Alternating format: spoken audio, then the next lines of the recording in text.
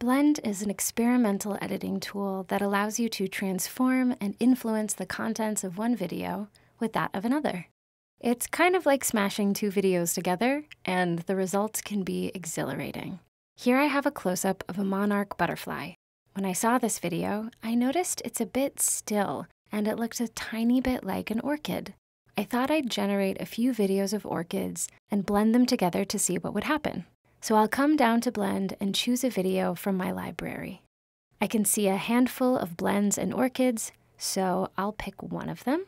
This will take me to the blend editor, where I can see both my butterfly clip and my orchid clip side by side. I can also see that in the middle of both clips is a curve, which lets me know how strong the influence of each video is at a given point in time. The higher up the curve, the more influence the top clip will have. The lower down the curve, the more influence the bottom clip will have. If I scrub through the timeline, I can review exactly what both of my videos show. And I can also grab either handle to trim in or expand how much of each clip I want in this resulting blend. So let's go ahead and blend these two clips and see what we can get. And wow, Blend was able to seamlessly transform my butterfly. In the light box at the bottom, you can see each video that was used to create the blend.